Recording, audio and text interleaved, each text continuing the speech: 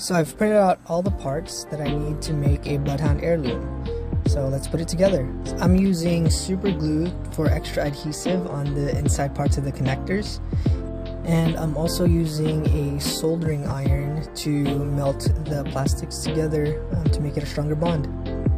And now I'm using Bondo putty on the connected areas so that it'll be smoother once we sand it down later.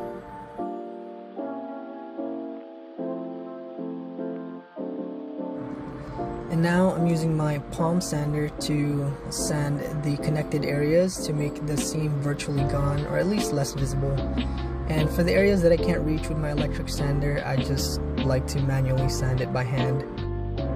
And the customer ordered a non-painted version of the Bloodhound Heirloom, so I'm going to coat it with this 2-in-1 filler primer, and once it dries, it'll be ready to ship out.